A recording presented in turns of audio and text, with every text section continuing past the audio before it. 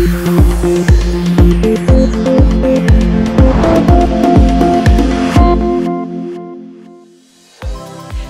and welcome to Friday's Daily Financial Outlook, brought to you by CFDglobal.com. US wholesale inventories rose more than established, suggesting they will probably contribute to economic growth in the fourth quarter.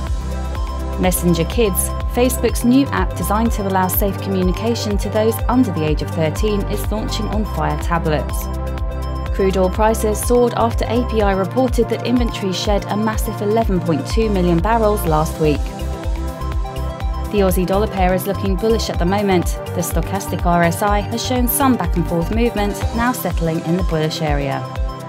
Price of gold currently has a slight bullish outlook. The RSI lacks continuity in recent sessions, now dwelling in the bullish area.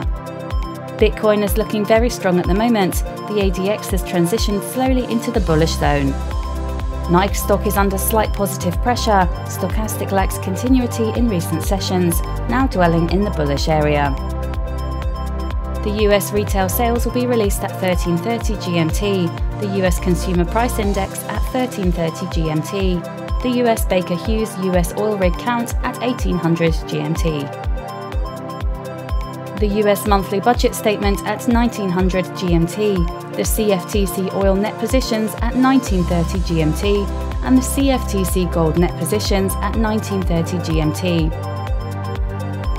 That was our financial review for Friday, brought to you by CFDglobal.com.